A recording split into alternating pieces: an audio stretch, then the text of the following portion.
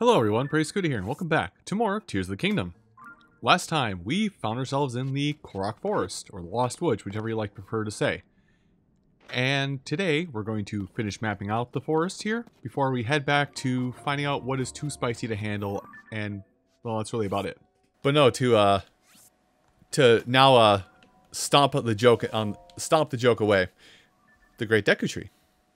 Now one might think, peculiar. Great Deku Tree?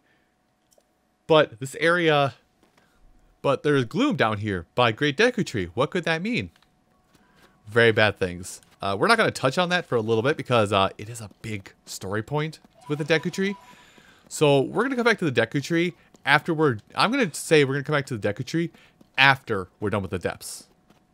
Maybe even maybe a little bit, depending on how I handle things, maybe even a little bit after a story beat. One story beat, rather. Depends on how I handle things. It's a lot of the series. Seat of my pants, man.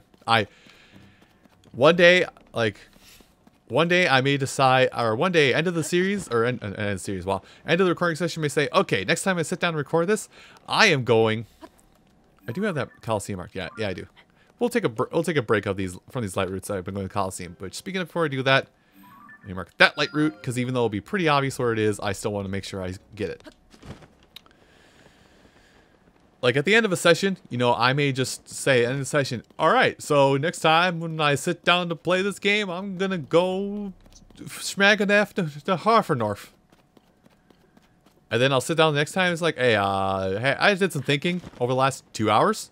We're not gonna go do that, because that would require advancing the story, and I'm ignoring that.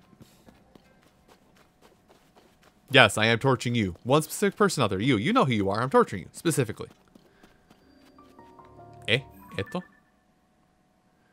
I can't decide if that's a camp. I can't decide if that's a monster camp or what. Also, let me double check myself. I'm double checking. Actually, let me come over here. Let me put this pin here, because I know there's going to be a shrine there anyway. Oh, I love doing that. Anyway. So yeah, what I'll say for now is I would like to come. Oh, that's why I can't do. Okay, that answer.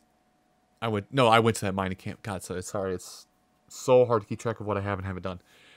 If there is anything, like, I'll open up this map here in a second. Like, I'm trying to get all these camps around the world, or all these mining bases. I'm pretty sure I have been in here. I'm pretty sure I've been in here and done a thing. God's gonna drive me nuts if I don't go back there now. That's gonna drive you nuts because I belched right in your right ear. Gosh, sorry, it's gonna drive me nuts. I gotta go handle this. But yeah, so a lot of the stuff when I do in the series is like one day, or in the case of what is today specifically, what I'm trying to bar off as my big recording day. Is one day, or yeah, one time at the end of the session, I'm gonna say we do one thing, and then I'll think about it. I'll turn around and go, no, that's not a bad idea. Let's southwest. That way. I'll go, that's actually a bad idea. Let's not. And then I'll do something else entirely. So I will say, right now, my plan is after a major story beat, like the first major story beat we're going to do, because a lot of the world's going to open up after this one major story beat that I'm going to do first before I continue, like, explore Hyrule more thoroughly. It is that. This angle seems very familiar, so I think I have done this, but it doesn't hurt to double check. But I'm going to try and make sure I actually handle all of the stories, or handle... I'm going to say after story beat, we'll go to the Great Deku Tree. Okay, I have done it. After story beat, we'll go to the Great Deku Tree. But that could change depending upon when we're finally exploring the surface for realsies. Of course, the enemies are right between me and the camp. Good thing there's just a thicket over here I can climb up on.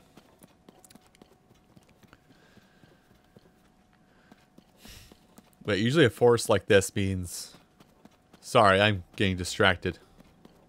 Usually a big, this isn't a huge clearing, but like a clearing like this in a forest usually means there's like a Hinox out here. There's enough room for a fight. Let's leave well enough be and not poke the bee's nest. So there's no bees down here. No, on the surface. I make a funny. That was a bad funny. Yeah, it was. Don't draw attention to the fact I'm very sensitive.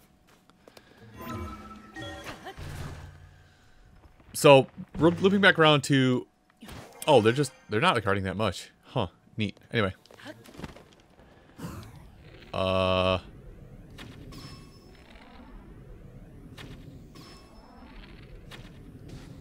I want to get rid of you because you're fast.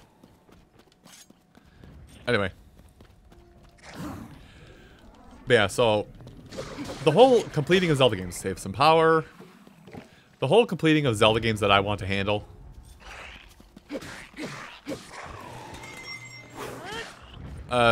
Like, Minish Cap is the last one I want to handle. Minish Cap is like one of the last ones I want to handle, or that I have done 100% at all. Maybe that'll change at some point. Maybe I'll actually get some free time and be able to 100% all the Zelda games in my spare time, and then those become proper walkthroughs instead of just aw, shield breaking. Actually, that's fine. I'm right next to a Bokoblin shield, so this is all good. But yeah, at some point I'll maybe at some point in the future I'll be able to properly sit down and play a Zelda game on my own time for a change, and then make it a proper playthrough for you guys as well in the end. You know, I kind of wish I had my I actually kind of wish I had my chest from that I got in the Surface amiibo. But that is neither here nor now. I guess Rocky. But the what was it? I mentioned Phantom Hourglass, and I've beaten Phantom Hourglass. And I think oh hey, a rock right here, nice. And I think I've attempted to 100% Phantom Hourglass, but I think I gave up at like the 95% mark. So I don't think I've ever done a proper 100% playthrough of Phantom Hourglass, and that is mostly tied to, I'm gonna say, fishing of all things. Yeah, I think that mostly ties to the fishing and the anchor, or the what do they call that in that game? The claw gripping thing. What was the? Oh my gosh, what did they call the effective hook shot? Or no, what did they call that in Wind Waker? This is gonna drive me nuts. Hold on, I gotta look this up because this is gonna drive me bonkers if I don't find it out right now. It is just straight up called grappling hook. Okay. So the grappling hook portion of Phantom Hourglass, I think I left a lot of that just to sit and fester and mold and pass on before when I said, "Nah, I'm done here." Unless it was required for completion. But oh, I see what's going on here. Hey, these are pretty cool bananas. Actually, I'm gonna follow this trail back to the start. Because I want the bananas. Yeah, if the bananas should be a pretty obvious hint what's going on at this point. But yeah, I do. Phantom Hourglass is another one. And then I've said it. I think I've said it in the past, but if not, this is the first instance of this. Well, this specific phrasing, I'll say. I do want to do a 100%. Well, yeah, I do want to do. I'm going to say 100% now, but I'll probably flub at that because of the context. I do want to do a 100% playthrough of the original Legend of Zelda, because I have played the original Legend of Zelda, the first quest at least, to 100% completion a lot of times as a kid. A lot of times, like I was born the same year that game released. If that helps paint a picture at all. Now everybody knows how old I am. Help.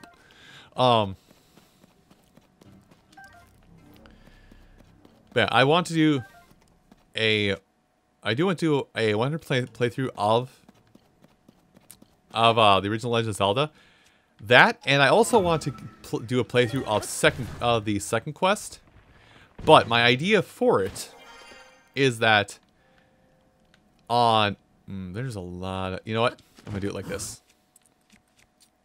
Also, I'm gonna switch bows so I don't waste my good bow doing this tactic.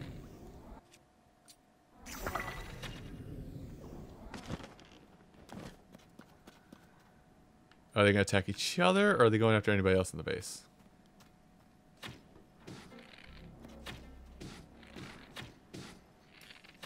I have help.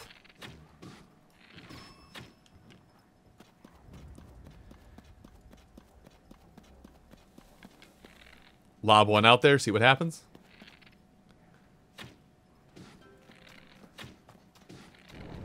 I'm staying... Oh, there we go. Like, I'm standing in gloom. But I do want to do, like, a 100% playthrough of the original Legend of Zelda.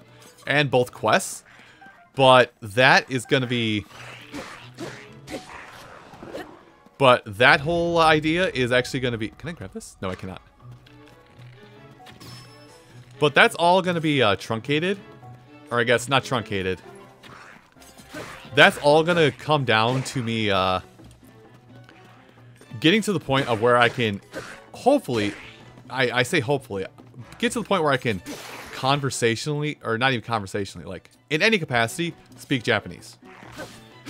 Because The Legend of Zelda, along with, there's a select handful of games that I would say actually help me be able to speak the English language, as weird as it is. And I attribute to, of course. I attribute the original Legend of Zelda partially to that fact I can speak English and read English. But I want to, stop that. But yeah, I want to be able to, like, conversationally or either mindfully speak it. I want to be able to communicate 99% of my thoughts in Japanese when I do the playthrough and subtitle it. That's my plan for the original Legend of Zelda. And then when I get around to second quest, when I get around to the second quest playthrough, I might go more English than Japanese, just because I feel like that. Oh dang! I didn't want to pick that. Oh well. When I get around to that point, I do want to. Or when I get to, then I do want to do a playthrough of the second quest, but it would be my first time trying to beat second quest in my life. So, you know, this is a lot of this is very much it's oddly fitting. A lot of that is, or a lot of all that I'm thinking of and bringing up, this is like things I've thought about for a long time. Like as soon as I started learning the language of, as soon as I started learning the language of, already. Gosh dang it. As soon as I started like trying to learn Japanese, which for anyone who doesn't follow that timeline, I'm not gonna make you go scroll through my own timeline, my own like Twitter timeline to find that out now, because I announced I was doing it on Twitter first and foremost, and nobody wants to go on Twitter. But yeah, and this is breaking too. Man, I'm just breaking it all. Break the bank. We're gonna run this. Pretty sure this won't break stuff. Yeah, it won't. All right, rock hammer it is. But yeah, like I want to say, gosh, it's almost been 3 years now since I've started learning on my own. Keep in mind, learning on your own and not speaking it daily, it doesn't really helps only to a degree when you're learning another language. Which is why I can only say like the same 5 or 6 phrases and not get like start a whole conversation with you guys in that language. But I want to at least get like somewhat speakable, somewhat conversational in Japanese, so I can do a proper playthrough. So I can like do a proper playthrough all the original Legend of Zelda first quest in Japanese, and then beat the second quest for my first time. And like do a hybrid English-Japanese. And I'll subtitle the Japanese. I might even subtitle the English. Or banana. Wait, you mean it's a trap? We've got you now. You must be Link. You're as foolish as you are greedy. Who would have left precious bananas just lying around? You walked right into our trap. Alright, in my defense, you got me. I do acknowledge that bananas are probably the best thing in this game. Alright, Intertext. Listen in trouble and horror, watch as quake in fear, for we are the unstoppable force sworn to eliminate you and Princess Zelda, led by the indomitable Master Koga. I slapped his ass once. What do you mean slapped his ass? I open palm, and it went in slow motion. You now have a terrible mental image in your head. We are the Yiga clan. And now, you're about to pay the price for your foolishness. Let me introduce you to our debt collector. Born of the depths, lurking in the darkness of the Forest Coliseum. Behold, the Black Hinox. Your life is ours. I've seen worse. Don't throw a rock at me. Big guy, don't throw a rock at me. You throwing a bomb at me? Well, that sucks for you. Hey, catch the fever. Oh, whoops, missed. Catch the magic. Let's get off of this. Let's go back to this. And I did just get a bunch of bananas. So let's go ahead and eat this to make this fight go fast. Oh, your feet are protected. Hold on, I got a plan for you. I had a couple plans for you. So first, no ankle protection. So one ankle has, I'll tell you now, one ankle has a wooden brace on it. The other one has an electric base. Hey, what does electricity do to metal? I should have said metal brace. Yeah, elemental weaknesses, baby. You can use them to your advantage. Huh. Bad idea. Oh, hey, that works. I put a spike on it and it worked. I wonder how much damage that just dealt. Hey, do you got more? I'm hungry.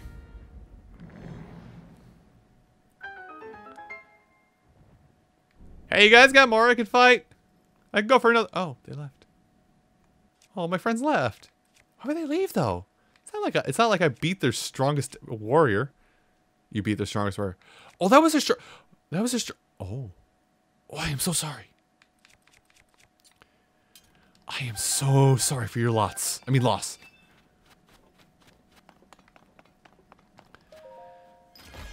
But the loop back around, yeah, like the original Legend of Zelda. Rejoice. Here's your Korok mask. So yeah, Forest Coliseum. I think it's the same every time. This is I gotta try and remember to get back to this, but Forest Coliseum, I'm pretty sure, always has the Korok mask in it. Much like the Coliseum with all the Lionels we fought several episodes ago. I'm pretty sure that always has Majora's Mask in it. The Korok mask was a DLC mask in Breath of the Wild. This one, it's base game. And if you're ever running around the surface, I would implore you to wear this anytime you're not in combat or planning to go into combat. Because it will basically shake and shimmer whenever there is a Korok Seed nearby. But considering the depths and nothing, and the depths doesn't have any Koroks in it, don't bother with it right down here. But back to the Legend of Zelda discussion. So outside of those 3 games that I know I can beat, I know I can at least beat, and I have for 2 of them 100%ed in the past. We'll say 200 or 175% in the past because I haven't ever beat Second Quest. Sorry, I just saw the lines move on my, because I on my second monitor I keep like the waveform readout for my recording, make sure it's still catching my voice. I saw it jump randomly and I thought a giant ass bug just flew past my face. But outside of those 3 games I mentioned, I do want to play the rest of the Zelda game. It's just that every other game in the Zelda Legend, Densetsu no Zelda, or is it Zelda no Densetsu? I think it's Zelda no Densetsu. No, Densetsu no Zelda. Sorry, that's a rule of Japanese I'm trying to remember, is that whatever the thing is you're attributing to something must become before the thing you're attributing it to, instead of like in English where it says it basically would be Zelda's Legend, directly translated, but like people who translate, you know, be like, oh, Legend of Zelda sounds better. Rules are weird, man. I did just pick up a claymore. Yes, I did. Oh, that was a damage up claymore. Nice. But everything else in the catalog of Legend of Zelda Like, I'd be going into it blind. 100% blind. I would not know what the heck is going on. This includes, well, I say partially blind. Like, this does include Spirit Tracks. I have only played, like, 15% of that game. This includes Zelda 2 on the NES. I've only gotten to, like, the 30% point of that game. This includes Skyward Sword. I've played enough to get my Loft Wing in that game when it was on the Wii, and then I never touched it again. And I think I've mentioned it, but it bears repeating. The duology of the Oracle games, I do want to do that, and I do want to go into it blind, even though with like a lot of Zelda games, I have seen people play it, minus Skyward Sword. I have seen people play that game, but what I'm secretly holding out for when it comes to the Oracle games is I'm secretly hoping that gets a Link's Awakening treatment. And what I mean is like they're effectively in the same quote unquote universe, and they would use the same engine as Link's Awakening. And back in the day, it was basically like a better Pokemon game, in that the two different versions of the game actually were different. Outside of like the 3%. So I am secretly hoping that like the Oracle games get some kind of like Switch re-release or remaster. And then I would come back to it then. And I feel like with the Switch re-release or remaster, it would be so much easier to move stuff, to like transfer the files or transfer those codes. Or transfer those codes between the two games. And now I can see if I've missed one. I have missed a Lightroot somewhere back there. But yeah. Transferring the codes would be so much easier between the two games. Somewhere down here. Oh, not that. And then this and... Oh, these are both on areas we can't reach normally. Okay, we may have to go... We may have to take a pit stop to the surface. After I glide down to that. And with that, you now know my entire plans for the entirety of Zelda no Detsensu.